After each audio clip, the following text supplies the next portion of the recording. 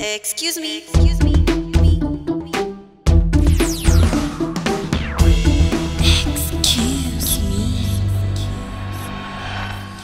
नमस्ते तपाईं हेर्दै हुनुहुन्छ Himalaya television and I am Nikita यो होस्ट कार्यक्रमको नाम एक्सक्युज मी जहाँ म विभिन्न इभेन्ट्सहरुमा नाटकमा एल्बम लन्चेसमा जाने गर्छु अनि तपाईहरुलाई त्यहाँको इन्साइट्स देखाउने गर्छु I'm gonna also give you the review अनि आज भने म आएको छु अनाम नगर यहाँ चाहिँ मण्डला थिएटरमा म्यारेज प्रपोजल भन्ने नाटक चलिरहेको छ as you can C on my background so कस्तो हुँदैछ नाटकको प्रिपरेसन कस्तो छ नाटक let's go and check it out only on excuse me com follow me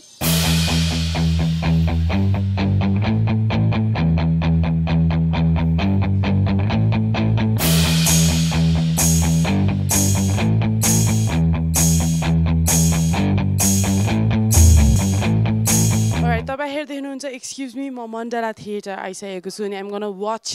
नाटक जुन मञ्चन हुन गइरहेको छ म्यारेज प्रपोजल सो ब्याक स्टेजमा छु let's go and talk to the stars and yes I'm gonna so you glimpses of नाटक marriage proposal let's go com on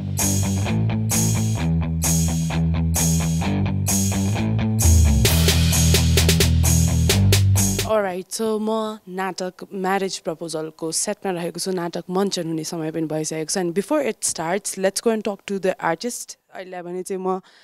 महिला पात्र देख्दैछु मेरो पछाडि उहाँसँग कुराकानी गर्न जान्छु आउनुहोस् हेलो तपाईँको शुभ नाम विजया यतापट्टि आइदिन मिल्छ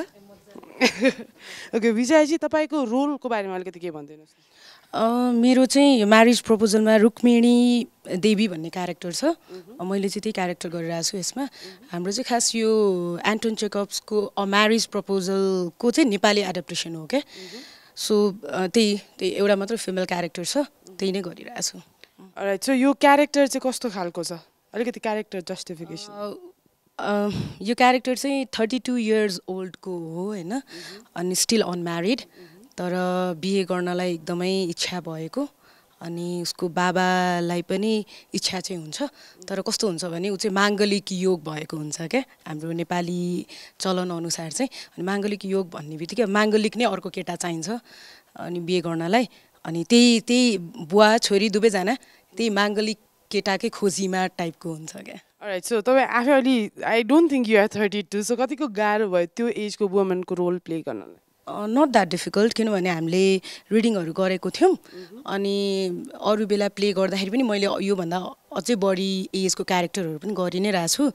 अनि त्यस्तो क्यारेक्टरमा त्यस्तो धेरै गाह्रो त्यस्तो गरेर काम पनि गरेको छैन तर अटोमेटिकल्ली स्क्रिप्ट आफैले नै त्यो दिएको भएर अनि प्लस अरू फिमेल क्यारेक्टर पनि हुनुहुन्न नि त यो प्लेमा अनि त्यस्तो बढी च्यालेन्ज पनि भएन किनभने कस्ट्युम लुक्स अनि स्क्रिप्टले दिएकै कुरा आफ्नो साइडबाट गरेको छु तर त्यस्तो एक्स्ट्रा काम चाहिँ गरेको छैन एक्सपेक्टेसन के छ तपाईँको एक्सपेक्टेसन त त्यही हो दर्शकले यस्तो खालको नाटक मन पराइदिनु हुन्छ भन्ने पनि लागेर यही स्क्रिप्ट चुज गरेका थियौँ हामी सबैजना मिलेर अनि प्लस अब यहाँ आउनु हुने दर्शकहरूले जे जति हाम्रो यो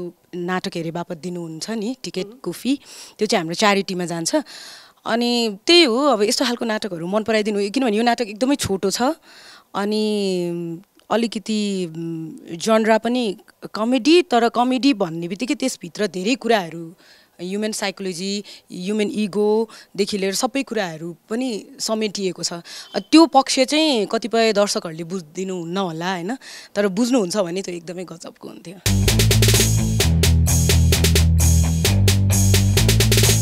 When we talk about marriages हुन्छ नि the father of a girl that's a really important role अनि आज हुन्छ नि म्यारेज प्रपोजलमा पनि I think this is a very special kind of drama that's बिन अनि अहिले कुराकानी अगाडि बढाउँ नमस्कार तपाईँको शुभ नाम नमस्कार मेरो नाम श्रवण कुमार राणा मगर हो अनि म चाहिँ यो प्लेमा तोपजङ ठकुरीको क्यारेक्टर गर्दैछु जुन चाहिँ रुक्मिणी देवीको बुवाको रोल हो अनि अलि म 60 वर्षको बुढोको मान्छेको रोल गर्दैछु राइट सो यो नाटक किन हेर्ने यसको स्पेसल पोइन्ट के हुन सक्छ स्पेसल पोइन्ट यो हो कि हाम्रो समाजमा जस्तो कि अब एउटा माङ्गलिक केटी छ त्यसको पनि एउटा जस्तो कि हाम्रो सोसाइटीमा हुन्छ नि कि माङ्गलिक छ यसको बिहे भएन उसको लागि यस्तो यस्तो खोज्नु पर्यो र दोस्रो कुरो कि अलिकति इगोज र पैसाको लागि र हामी एकअर्काको सम्पत्ति हडप्न खाले जस्तो खालेको छ यसमा सो देखाउनको लागि सोसलमा अलिकति रमाइलो गर्नको लागि त्यति हो कस्तो खालको सन्देश दिन्छ जस्तो लाग्छ यो नाटकले हाम्रो समाजमा सन्देश त्यही हो कि अब जस्तो कि हामी मिलेर बस्नुपर्छ तर एक मान्छेको के छ भने कि मान्छे जहिले पनि स्वार्थी हुन्छ आफ्नो आफ्नो पक्ष धेरै खिच्छ सो त्यो अलिकति बुझ्नको लागि त्यो प्लेमा आउँछ Excuse me. Excuse me.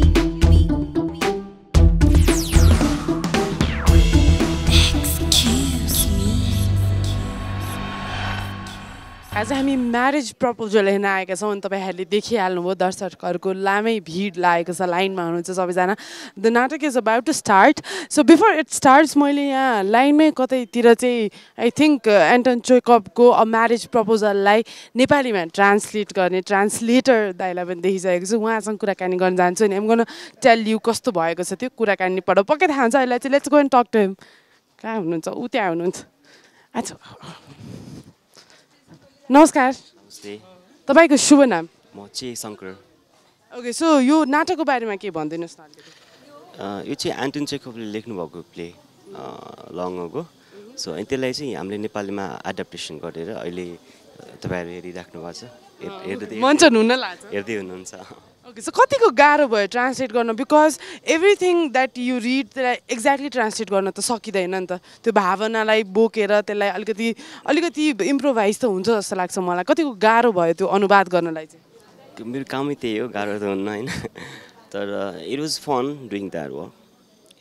So तपाईँहरूले यो नाटकलाई चाहिँ नेपालीकरण गरेर मञ्चन गर्दै हुनुहुन्छ के एक्सपेक्टेसन राख्नुभएको छ यसबाट एक्सपेक्टेसन भनेको चाहिँ एटलिस्ट अडियन्सहरू आइदिनु भयो भने हेर्नुभयो भने होइन त्यही त हो नि आई थिङ्क दिसको कुरा चाहिँ यो प्लेबाट जति पनि फन्ड कलेक्सन हुन्छ त्यो चाहिँ हामी नेपालका लागि भन्ने अर्गनाइजेसन र कलासीले बनाएको प्ले प्रोडक्सन गरेको अनि त्यो चाहिँ all the money goes to च्यारिटीको लागि एउटा हामी नेपालको लागि भन्ने अर्गनाइजेसनले चाहिँ रुरल एरियाहरूमा चाहिँ एजुकेसन हुन्छ आइटी एडुकेसनलाई एकदम इफेक्टिभ बनाउने गरी उहाँहरूले काम गरिराख्नु भएको छ this is very nice initiation अनि सो त्यही नै हो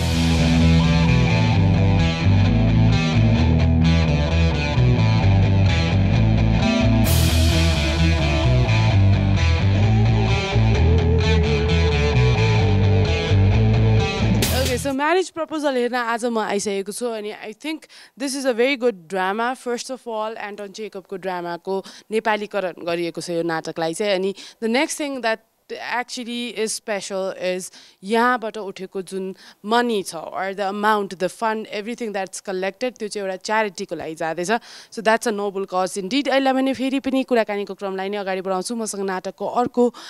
पात्र हुनुहुन्छ उहाँसँग कुराकानी गरौँ नमस्कार नमस्ते तपाईँको शुभ नाम मेरो नाम सुजन ओली ओके सुजनजी तपाईँको क्यारेक्टर कस्तो छ मेरो क्यारेक्टरको नाम चाहिँ रञ्जित विष्ट उनी खाने परिवारको मान्छे र आफ्नो फुपूको अपुताली खाएको फुपूको छोराछोरी हुँदैन त्यही भएर अपुताली खान आएको एकदमै लोभी र 35 वर्ष पुगिसकेको बिहे गर्न मन लागेको तर धेरै रोगी भएको कारणले कसैले छोरी नदिने एकदमै रोगी क्यारेक्टर छ धेरै रोगहरू छ पेट दुखिरहने छाती पोलिरहने यस्तो खालको छ रियल लाइफमा त त्यस्तो छैन रियल लाइफमा अलिकति अगाडि सोको 4-5 दिन अगाडि चाहिँ त्यस्तै भएको थियो बिरामी परेर तर now it's fine right so यो नाटक चाहिँ अरू नाटकभन्दा किन भिन्न छ जस्तो लाग्छ तपाईँलाई फर्स्ट अफ अल काठमाडौँमा रेगुलर रूपमा मञ्चन हुने नाटकभन्दा यो अलिकति छोटो छ अलिकति फरक कुरा नर्मली भन्दा अरू नाटकहरूभन्दा छोटो छ र अर्को कुरा चाहिँ यो इट्स अ डार्क कमेडी पात्रहरूलाई चाहिँ पीडा परिरहेको हुन्छ टेन्सन भइरहेको हुन्छ तर अडियन्ससम्म पुग्दाखेरि चाहिँ एकदमै इट चेन्जेस इन्टु ह्युमर अनि आई थिङ्क यस्तो खालको प्ले खासै नेपालमा भएको छैन कमेडी प्ले त छ तर अरू कमेडीभन्दा अलिकति डिफ्रेन्ट जाँदरहेको छ मैले भनिहालेँ ब्ल्याक कमेडी भनौँ न ओके सो तपाईँको रोल तपाईँले भनिहाल्नु भयो होइन त्योभन्दा बाहेक अरू स्पेसल क्वालिटिज अरू स्पेसल रोल्स के रहेको छ नाटक यो नाटकमा खासमा टु बी अनेस्ट यसमा खासै त्यो धेरै ज्ञान लिएर अडियन्सहरू जानुहुन्छ भने यस्तो त मलाई लाग्दैन केही बेसी कुरा छ लाइक विजय सेड त्यो ह्युमन साइकोलोजी नेचरहरूको कुराहरू हुन्छ त्यो कुरा चाहिँ इन्डाइरेक्टली देखाउन खोजेको छ अब त्यो अडियन्सहरूले कतिको लिनुहुन्छ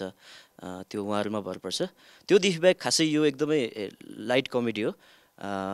हाँस्ने विशुद्ध मनोरञ्जन आफूसँग भएको टेन्सनलाई विश्राम लिएर नाटक हेर्ने मनोरञ्जन गर्ने जाने Excuse me.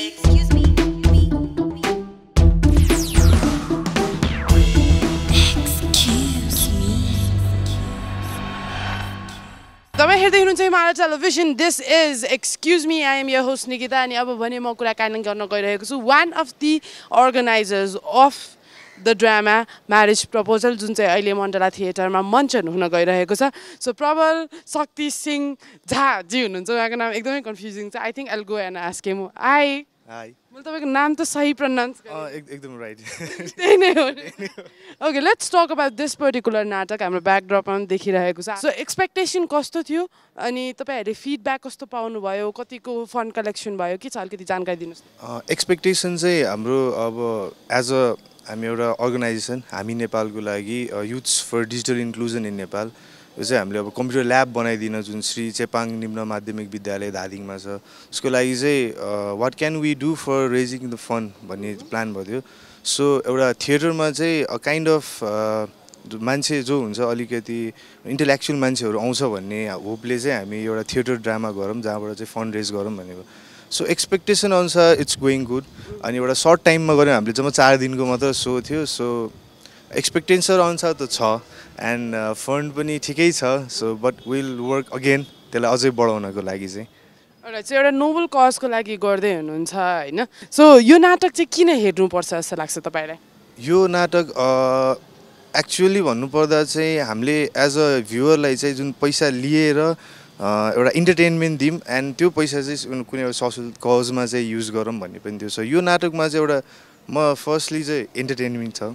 It's a comedy अनि एउटा अलिकति कथावस्तु चाहिँ यो माङ्गलिक जुन हाम्रो जुन नेपाली समाजमा छ माङ्गलिक केटीको बिहे नहुने माङ्गलिक केटै चाहिने त्यसमा चाहिँ एउटा कन्फ्लिक्ट छ अनि एउटा रमाइलो पार्ट भनेको चाहिँ म्यारिज प्रपोजल जुन प्रस्ताव लिएर जाँदाखेरि चाहिँ कस्तो हुनसक्छ त भन्ने एउटा रमाइलो पार्ट छ यहाँ चाहिँ एउटा बिहे नगरेकोहरूलाई चाहिँ एउटा अनुभव हुनसक्छ यो चाहिँ तपाईँको विवाह भयो कि भएन मेरो भइसक्यो म्यारिड तपाईँलाई प्रपोजल आउँदैन मलाई आउँदैन हजुर एनिवे सो यो नाटकको स्पेसल हाइलाइट और भनौँ कि points to attract the audience के हुनसक्छ जस्तो लाग्छ तपाईँलाई फर्स्ट अफ अल यो चाहिँ एन्थोन checkup who is a famous writer उहाँको नाटक प्ले हो अनि त्यसलाई चाहिँ नेपालीमा चे शङ्करज्यू जो चाहिँ यो थिएटर नाटकको कथाहरू जुन अनुवाद गर्नुहुन्छ उहाँको चाहिँ एकदम फेम पनि छ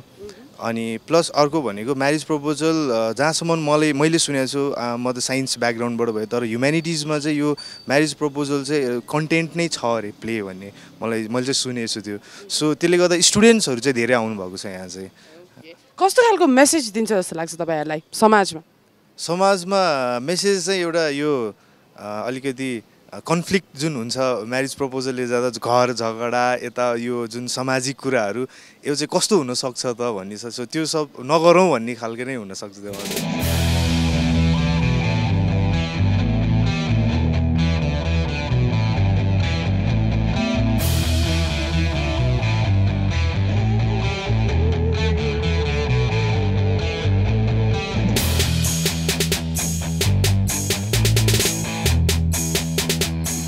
चन्द्रमाले पनि बिहे गरेको होला होइन होइन आफ्नो वंश जोगाउनु पर्छ संस्कृति संस्कार र सम्पत्तिको रेखदेखका लागि मलाई पूर्णिमाको रात एकदमै मन पर्छ मनभित्रबाट केही चिज निस्केर कतै टाढा भागे जस्तो लाग्छ त्यो आकाशको अविवाहित जुनलाई झर्केर भनौँ कति आफू मात्र चम्कन्छस् जुन मलाई पनि सुन्दर बनाउन आफू जस्तै त मेरो बगैँचाको पोखरीमा आफ्नै छायासँग नाचे जस्तै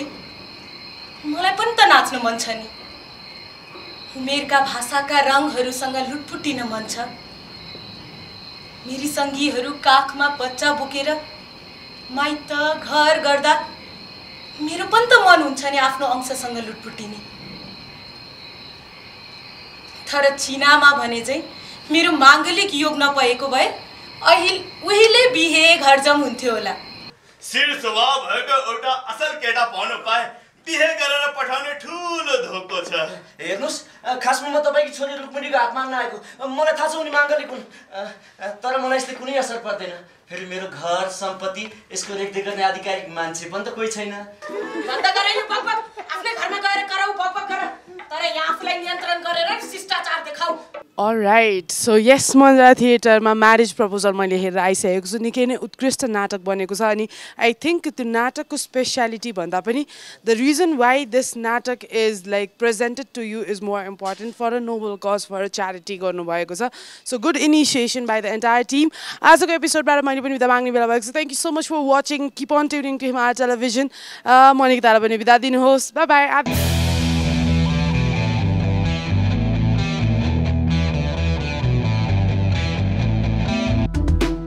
Excuse me.